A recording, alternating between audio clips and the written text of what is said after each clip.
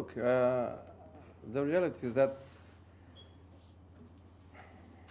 I hope the Tottenham fans don't get me wrong, but the only club in my career where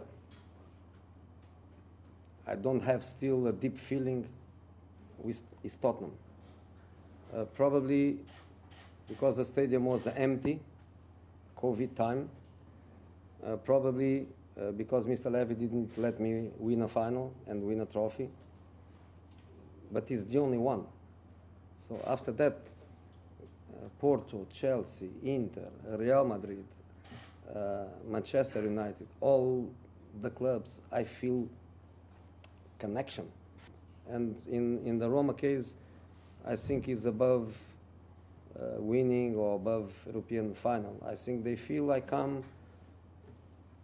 I wore the shirt and I fight for them every day. I think that's the feeling.